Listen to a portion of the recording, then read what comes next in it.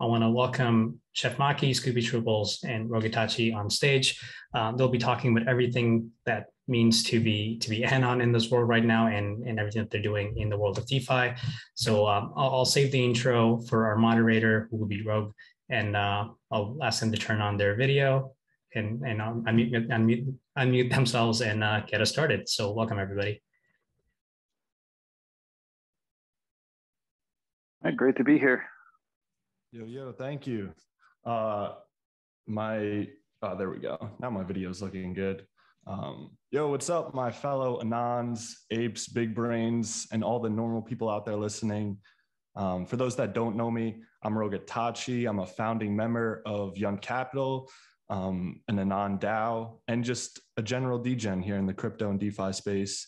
I want to say I'm super honored to be here to moderate this event. Thank you again to ETH Global for letting me hop on the mic here at ETHOnline, which is such an awesome event.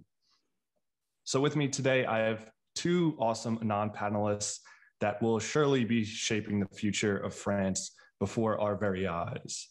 First, I'd like to introduce one of my oldest friends in this space, a man who I admire not only for his talent, but his awesome personality and principles. That, of course, is Scoopy Trooples. Scoopy is one of the founding members and core developers of the protocol Alchemix, an ingenious protocol that leverages DeFi to allow users to take out self-repaying loans that can never be liquidated. One might think it to be magic, but in fact, it's the work of a brilliant team with incredible execution. The second panelist with me today is someone who has done just about as much for DeFi as anyone, in my opinion. A developer who has helped build a protocol that is innovative, ever-growing, and fearless in its vision. This is someone who, the day they followed me on Twitter was the day I knew I had made it and would also need to get my act together and start tweeting things of value because smart people were reading them. I am, of course, talking about the chef, OX Maki, co-founder and advisor of Sushi Swap. I'm super excited to have the chance to chat with both of you Anons today. Welcome, guys.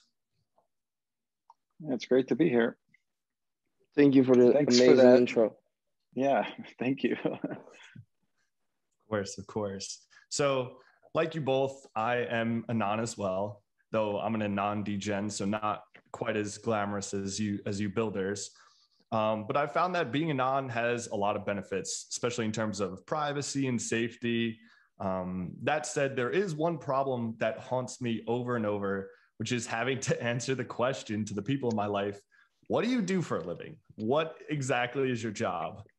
I usually answer with some version of like, oh, I'm in finance or I'm a financial consultant. But the other day, a girl I was talking to was like, yeah, me too. And then started grilling me on exactly what I did. Obviously, I did the only rational thing I could at the moment, which was to turn around and sprint away. But I'm curious, what do you tell your friends, family, and strangers about what you do for a living? Like, how secretive are you? Do you have a cover story? We can start with you. Yeah, so with me on this one, very few people in my life know that I'm Scoopy Trooples and what I'm doing. It's just, my immediate family, like my wife, and, a couple of my close friends who I know like IRL before, I got into crypto also know who I am. But other than that, I just have a pretty good cover story, which is that I work as a software developer. And they asked me what company, and I actually was working for a DeFi protocol as a front-end developer before I got into Alchemix. And so I just tell people I work for them. So if they really want to know, but everyone else, who doesn't know or think I work for that company, thinks I work just in IT. So, Okay, so you do kind of say that you work in crypto. You're like, oh, well, I work as I at least work for a front-end developer for this crypto, Yes, DeFi. I just haven't told them that I left that place and started Alchemix. That's all. Just a minor detail. I mean, I just, don't want people to know, Right. Like that, I think for me, it's more like I just don't want people to treat me any differently, and that's why I'd like to keep it a secret, because right. No, that makes sense. One of the reasons why I chose financial consultant too is because it seems really boring, and so I feel like people don't usually ask follow-up questions. And I feel like software developer, while it's not boring, it's more of like it's so general that like people don't really ask follow-up questions. So that makes sense. Yeah. What about you, Maki? It's sort to you, like usually I just say I'm in finance, and if some people start to quiz me or ask, I just say that I do HFT. I mean, I read a book like Flash Boys a while ago, Michael Lewis. It was pretty good, and I was just like, oh yeah, there you go, HFT trading, and it is what it is. And I think everyone, like, no one knows about it. What is HFT? So they just like give up straight up. Otherwise, like for friends and family, like kind of very close friends and kind of family members, they kind of know. The problem is, and that's the thing with Scoopy that he is not saying here yet, is that the moment you're gonna go to events or like be kind of surrounded by people in crypto, your voice is doxed, so it's gonna be way harder to kind of to camouflage or to like just stay hidden. So I had to deal with this not that long ago, and basically like someone just told me, "Hey, I know you. There's not many people with the same voice that went on Laura Shin podcast," and I was like, "Oh fuck, I'm I need to run." And actually, like the person was also on Anon, so that went well. But what I found the most curious about is the same Anon was saying for a living was doing absolutely nothing, and that kind of I don't know that. That just stuck with me. I was like, oh, some people are just not even trying anymore. So that was great. But anyways, yeah, at conferences, it's another topic, I guess. Right. Yeah. No, I get that. I'm not sure when I'm going to actually go to a conference. It's been, this whole Corona thing. And I think there was like a recent event where a lot of people ended up getting Corona. And I mean, it just sort of seems like, be this repeating, theme. And, I don't want to make it this far and then, get it before I'm double vaxxed and all that stuff, and, at the very end. So I'm just playing it cautious until then. Right. Along with the voice docs thing, I host the Goodwill Hunting podcast, Goodwill Yunting, podcast. And me and other Yunts hop on and talk to people. And we actually had on like our second episode, one of our fellow Yunts got voice doxed by someone who worked with him. He just got an email that said like, "Hey, you sound really like this guy on this podcast. Is that you?" And he was like, "Oh, crap." No. Yeah, there's not much you can do at that point. But it's okay. So kind of along the same vein, I often find myself like wanting to tell friends, family, and even strangers what I do because I find crypto and DeFi so exciting and fascinating. And I think there's so much value that other people can get in their lives from it. Yet I don't want to spend 6 hours explaining the basics of it to a boomer who will just like call it a scam, or a stranger who will follow me home and hit me over the head with a wrench or something. So do you have like IRL people that you talk about crypto with who aren't really in the scene? How do you like kind of balance the excitement of what you guys are building, which is so cool, and also like wanting to be safe or not lose brain cells talking to normies about crypto? When I was really first getting into crypto back in 2016 and 17, I was like trying to evangelize like everyone, poor summer child I was at the time. And, I almost had a few people get into it, like, back in like December 2017. And then like, the crash happened after that, and the bear market, and people were just like, "Oh, how's your crypto doing?" and kind of like laughing at me like in 2018. So it's like I've kind of learned not to really talk about it with many people from that, because God forbid they actually fumbled in the top and then got wrecked. That would have been something I would have to live with. So I try not to talk about it with people in my average everyday life. too much. But a couple of my friends approached me because they know I'm into it and they want to learn more. And when people are like that, like, you know, I'll talk to them and educate them. You know, tell them stay away from EOS and Cardano. So, but, and I have like one of my friends, he's really into it, and you know, we talk about it like you know, pretty regularly. But you know, other than that, like, you know, I don't really try to mix crypto with a lot of my, you know, friends in real life, because it's not like something people want to talk about all the time. Not everyone's as obsessed with it as we are. Right. I don't want to be the crypto guy, you know.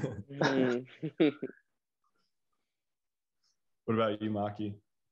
I think, you know, like, it's kind of funny because a bunch of my friends and, you know, like people I know that were asking me about crypto, I gave them a small list of things to do, like try out, like just take like $500, buy ETH, and just try all of these dApps.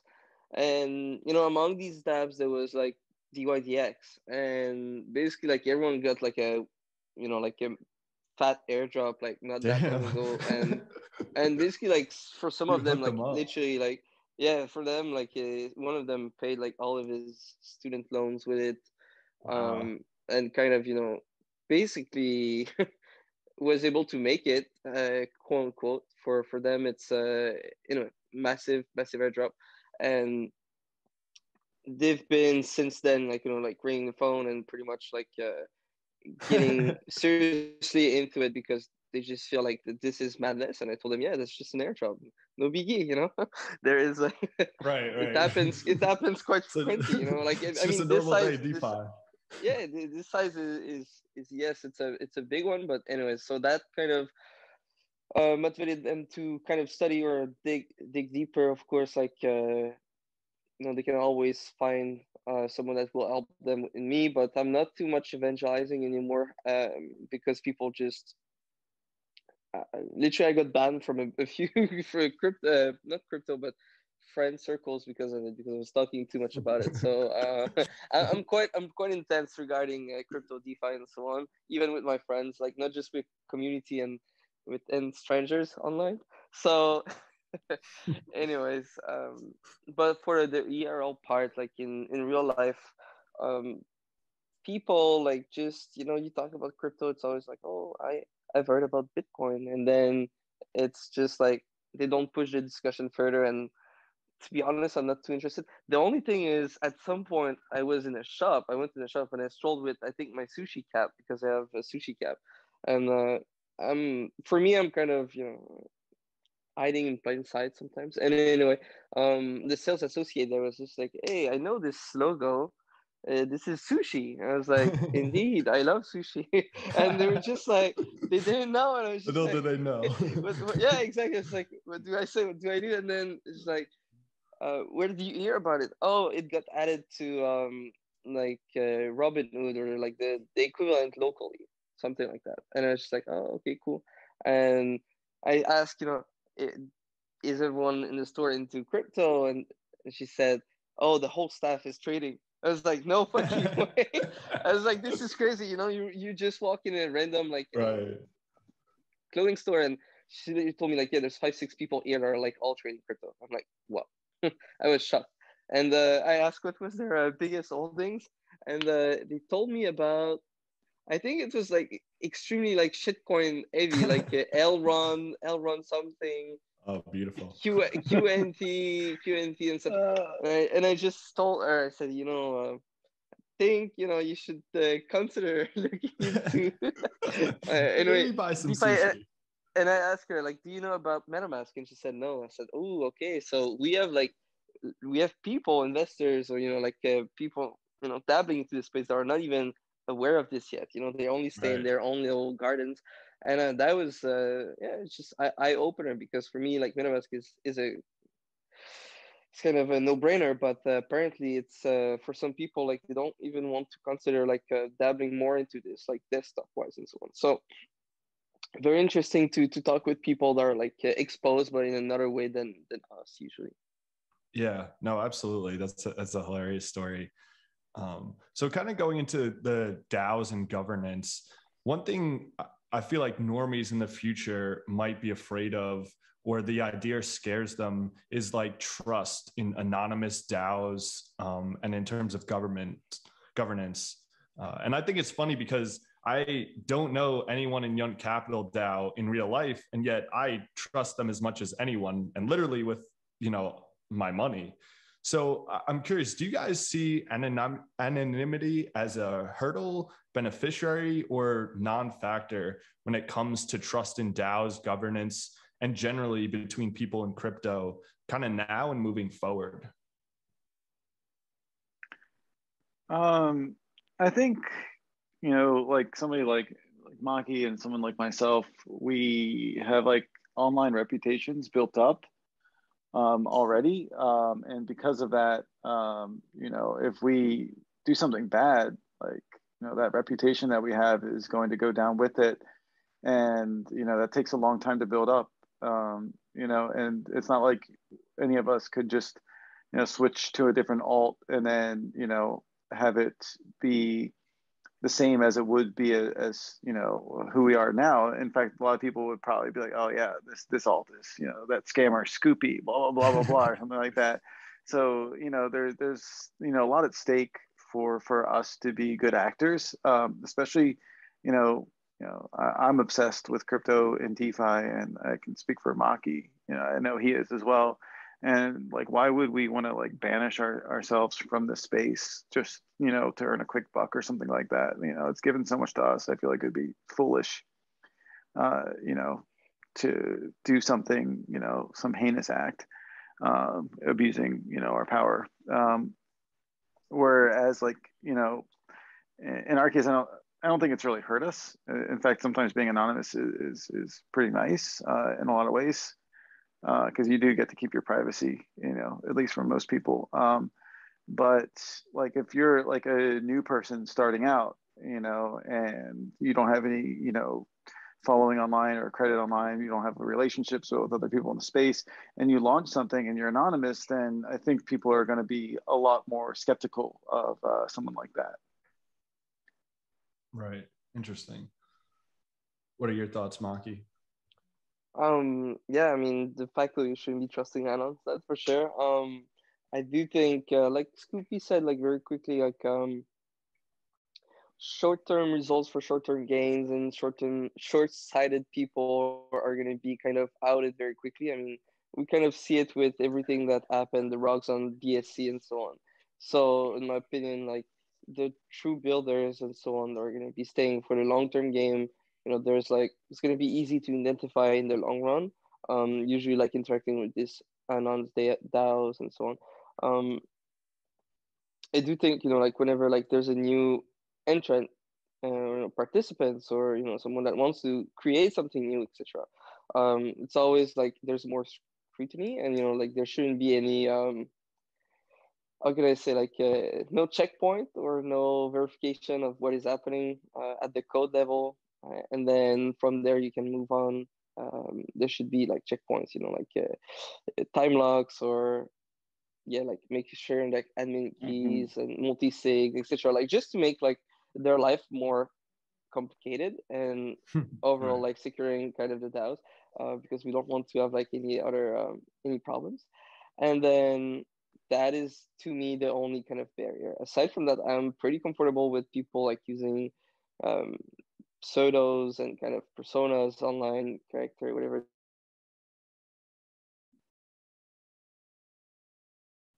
Yeah, I think it's like the culture, you know, of crypto to be pseudonym, and a lot of people do choose to, you know, be public and choose, you know, reveal their identity. But you know, like from the beginning, you know, the creator of cryptocurrency in of itself was a pseudo anonymous person, and or persons. You know, and I think it's, you know, as long as people like pseudo anonymous, you know, developers and actors, you know, act, you know, with morals and ethics, you know, then I think, you know, it's fine. And I think the more people do that, the better it'll be for the space, because, you know, there'll be. I wouldn't mind the, yeah. I don't trust them less. And we've seen some very cool example of this, by the way, with Olympus DAO that kind of sprung up from nowhere and like built a very dedicated community. So Alchemix is another one. Sushi. Honestly, like it's kind of a never-ending list at this point. Yeah, no, I totally agree. So I think we've talked at length kind of what it means to be Anon right now. So let's find out what you guys are doing as Anon devs in this space. Let's start with Maki. So we all know Sushi started as an AMM, but it's grown to be so much more since then. Sushi's now deployed on multiple chains, has awesome new products like Bento and Kashi, and you've created partnerships with some of the best protocols in DeFi. For either other developers out there or investors looking for the next Sushi, what do you think is the kind of secret sauce to a protocol having so much value growth and development in such a short amount of time, really? Like in the case of me, when I was involved like on the day-to-day at Sushi, it was kind of a one-man army kind of type of situation for me initially. It was the one that I was recruiting team. I was the one that was also, building a partnership. I was the one heading marketing, investor relationship, even like manning like the Discord community manager, quote unquote. So it was kind of a multi-pronged approach, where like it was also like doing strategy, and basically like over time this kind of grew into a team of like 24 people, even 25 I think now, and basically like just like trying to delegate as much as I can on areas that people were better at and so on, until like I felt comfortable kind of stepping down, because I felt the whole team was like tight knit together and basically like able to run the day to day, and myself it's kind of exhausting also being in DeFi like 24/7. So that was another consideration. And regardless, there's also like many other new challenges that I want to explore.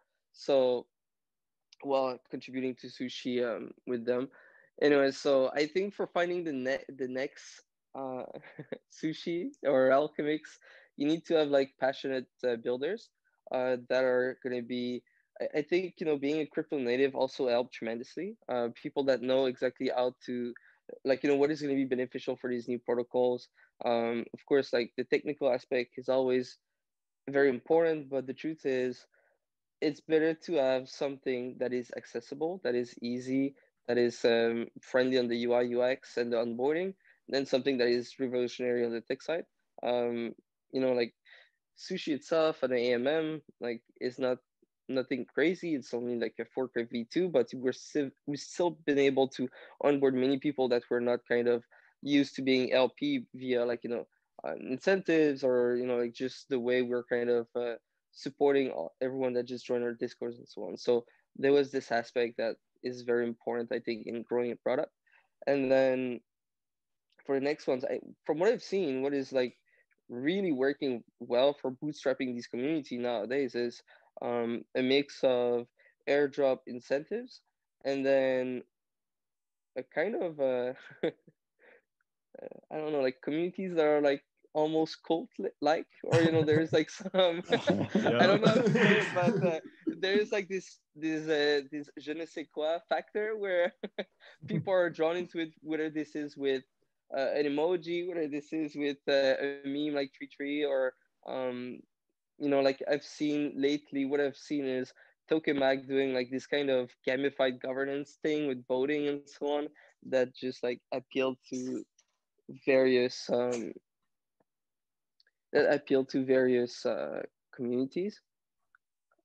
So I think there was like 42 tokens that were selected that could basically vote for having like a reactor, and that created like a lot of attention from these third parties into this project, talking about for liquidity. And I was just like, this is pretty cool way to bootstrap like communities, like it's just like novel use case to just grow overall. Right. No, absolutely. Yeah. The bet on memes and cults. But no, I totally understand. And, I'm just being in DeFi is exhausting. I can't imagine building 24/7, especially like you're talking about with being kind of wearing every hat in sushi early on, you know, that must have been crazy. But let's move to you now, Scoopy. You and the Alchemix team changed the game with the protocol that provides self-repaying loans that can never be liquidated. For me, Alchemix is a paradigm shift because this idea, kind of along with your ideas for the DAO, can be foundational blocks for really infinite possibilities. In what ways is Alchemix aiming to develop its utility for its users and DeFi as a whole in the future? Yeah, so I'll take this moment or this opportunity to talk about V2, which is the next thing that's coming out from Alchemix. So basically right now in Alchemix, you can have one collateral in, one strategy it uses to borrow an AL asset. So for both ALUSD and ALETH, we are using Yearn to do that. Notably missing, like for ALUSD, is we only have DAI as a stablecoin that can be used as a collateral to borrow ALUSD. So in V2, that's going to open up to a number of other stablecoins that'll be accepted as collateral. And, you know, you can, you know, think of any of the major stablecoins and a lot of the up and coming decentralized stablecoins, they will be accepted as collaterals. And we're also working with trying to accept LP tokens, you know, stuff like Curve LP tokens, like things that are stable swap and maybe, you know, Trident if you guys are ready soonish. I'm not sure when.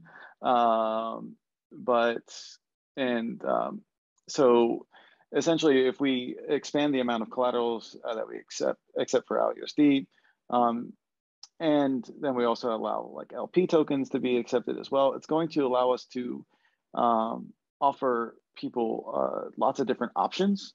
And not only will they have like different stablecoins they can put in different ways, they will be able to choose from multiple strategies. So they can sort of build their own meta yield aggregator inside of Alchemix by mixing and matching their collaterals across their deposits across different collateral types and strategies.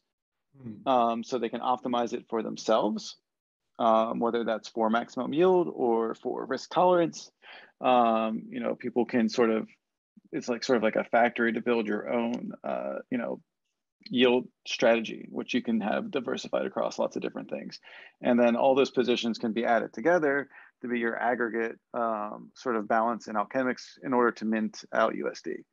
And that kind of thinking will extend to ALETH, and we're also going to be bringing ALBTC out as well. So there'll be, you know, different types of BTC collateral, different types of ETH collateral. Think like, you know, stake ETH from Lido, Rocket ETH, things like that would also, you know, be accepted.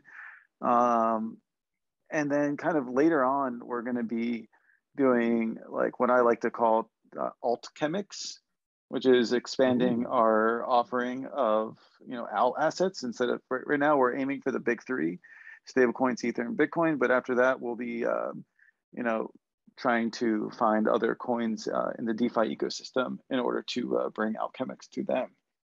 So, you know, Maki, there might be an Al Sushi one day. So there should be, like... there should be, by the way, and just like a small like intervention here about like this, and that is, I think, overlooked a little bit. Like treasuries could also use like All Sushi as a mechanism to basically like diversify their treasury, in my opinion. This way, they kind of earn yield on it without being liquidable, and they can like just you know, like do a huge bet on All Sushi, get the All USD, and basically like buy whatever they need or just stake All USD. So to me, that is like super cool.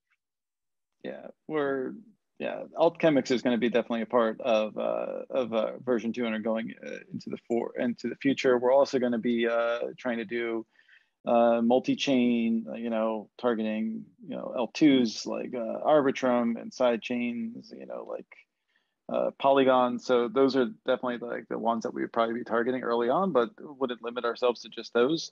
So that's going to be part of our plans to expand. And then we're going to be like revamping, you know, the governance procedure by having like an on-chain DAO that's going to be a custom contract that we have.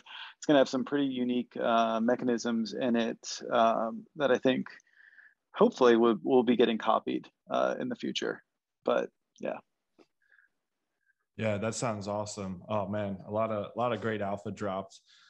Maki, now you have to show him up. Can you drop some alpha about Trident and maybe some of the cool stuff you're working on in the future, just in general? Right now I'm looking at two things. For sushi, I can say that, you know, like Trident is around the corner.